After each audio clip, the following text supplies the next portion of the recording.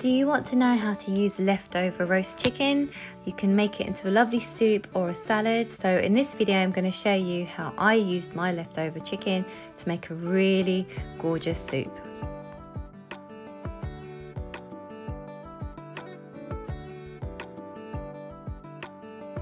So first off, anything you've got in your fridge, celery, leeks, onions, carrots, potatoes, anything like that, broccoli, you want to add into your soup, you want to use your leftovers.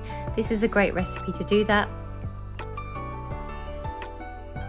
So I've chopped up some carrots and I've chopped up some celery, so they're going to go into my pot. Chop everything in small pieces so it will cook quicker. It's a little trick there for you.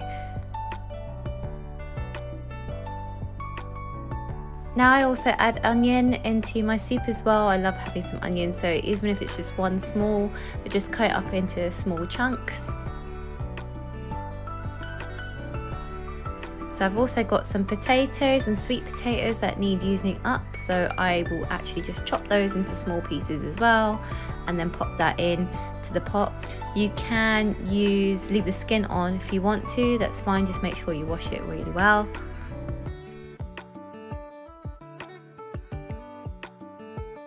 So all those ingredients go into the pot. I'm going to add some clean water in there. You can also add some ginger. So ginger, I've got a massive chunk of ginger. I love adding ginger to my soups, especially if you're feeling a little bit run down, it's great for that. So I just peeled the skin off and I'm just going to grate it quite small and pop that into the soup.